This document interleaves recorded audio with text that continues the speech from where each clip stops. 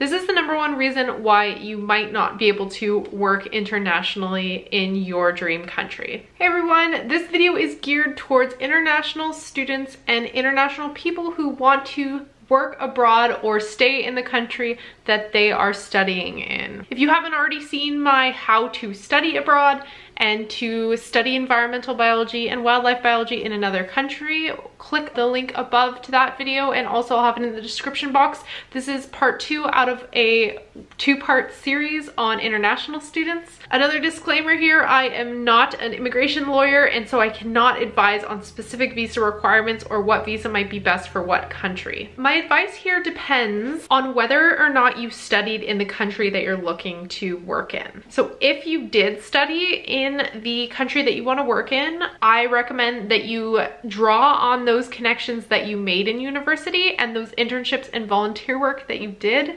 in order to help you get a permanent job or for a company to sponsor a visa for you to stay. Look into post-grad visas. Like, I know Canada has a post-graduation visa opportunity for people who did study in their country.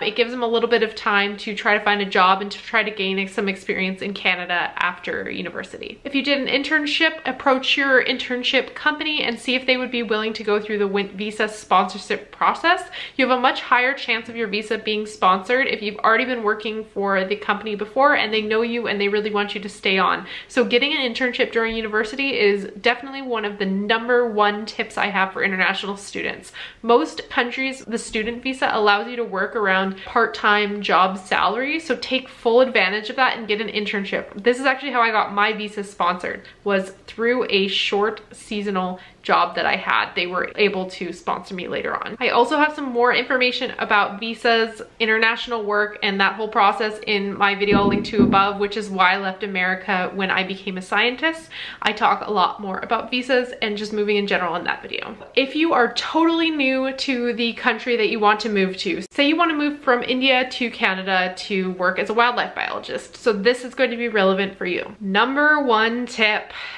please research what visas you are eligible for, because if you don't have a visa, you aren't getting a job. I'll just leave it at that. There's almost no countries where you are gonna get a job without a visa, unless you are very, very highly skilled. So you really need to look at what visas are eligible before you waste too much time dreaming about moving to this country. This may involve you seeing an immigration lawyer or an immigration assistance program that helps people from your country move abroad. If you can't afford that, you're gonna have to research on Google and try to look into what people have done in similar situations as yourself. Reach out to other international students for advice, and also reach out to your friends who already might live abroad on what they did. You might have to have a company prove that they need to hire you over a local person. And this is very, very hard to do, especially if you're just starting out. You know, if you want to move to America, it's a big place and there's a lot of different skills. So you might actually have to prove how you singularly are better than everyone else in the country and they have to give you a job. That's unfortunately how hard it is to get into some countries. Not every country you have to do this, but just be aware that that's what you have to prove for some countries. Any special skills you have that you don't think anyone else have,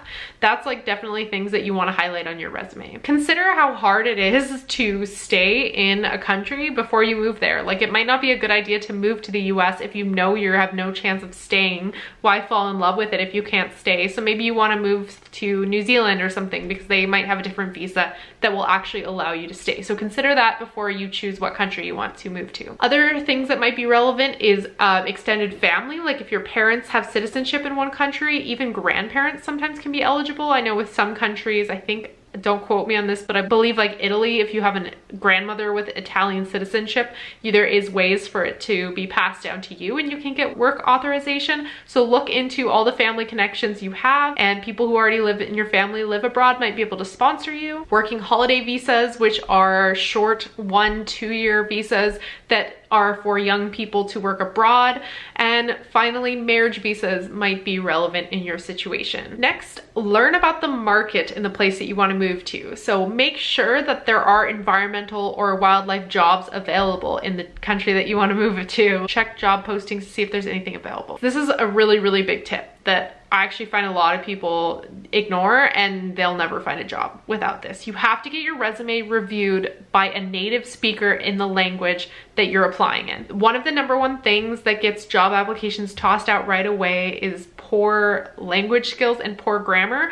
Your resume has to be perfect. I would say honestly, even one typo sometimes can get resumes thrown out. It has to be perfect. You're competing with so many hundreds of people that even the littlest reason for them to toss your resume in the trash, they're going to take it. So make sure it gets reviewed by professional service or someone who you know has fluent skills in the language in the country that you're applying to. Make sure you use strong verbs. So what I mean by that is, for example, one part of my resume is managed all wildlife communications to impacted stakeholders during the environmental impact assessment process. Big words like managed, developed. All those types of action words are really good to start your resume with. Also make sure your resume all has the same tone, whether you're doing past tense or future tense, just make sure it's consistent throughout the resume. Those are all just little things that kind of perk up your resume a bit. I talk a lot more about resumes and how to find a job in the video I'll link to above. If you don't have much experience, highlight anything that could be relevant. That's school projects, coursework, volunteer work, anything you think might show why you are a good fit for the job. Another tip I have for environmental scientists and biologists, learn about the local environment that you are going to be working in. And that's one thing that makes it hard to find work as a biologist in another country, because so many things are dependent on where you live. For example, if you did your PhD research studying one specific type of moss in India, and now you want to move to Austria and be a moss expert, good luck, because it's all going to be totally different. So you really want to make sure you study and research the area you're going to live in and make sure that you know the local flora and fauna so that you kind of hit the ground running once you start the job. Hey guys, I'm back in the evening because my video cut off earlier. To continue, explain the situation that you're in as far as moving and your visa situation in the cover letters that you write for your job applications. Otherwise, someone with an address in India that's applying for a job like in Canada, is their application's honestly going to get tossed because they're gonna think they just messed up and applied to the wrong place. So make sure you explain why you're moving, when you're moving, and how you're moving in your cover letter briefly. When you have a short-term visa or a working holiday, look into seasonal positions. Those can be really common in wildlife biology and environmental biology, so they could be a really good fit if you are just here temporarily. Prep for the interview in the local language, and hopefully with someone who is fluent in the language so they can help you improve and learn, and also answer some common interview questions for the country that you're in. Also figure out the etiquette of how you interview in a different country. Even just a greeting the interviewer could be different depending where you are. So you can also confirm that they do Skype calls. I know when I got my job I have currently now, I actually interviewed when I was in Australia, and Skype does offer a monthly charge where you can actually get a local phone number. So if you're applying for a job in the US, you can actually get a US phone number, and that looks much better in your application. Leave a comment down below and let me know what country is your dream to move to and what kind of job you want to do. Thank you for watching this video, and I'll see you guys next time.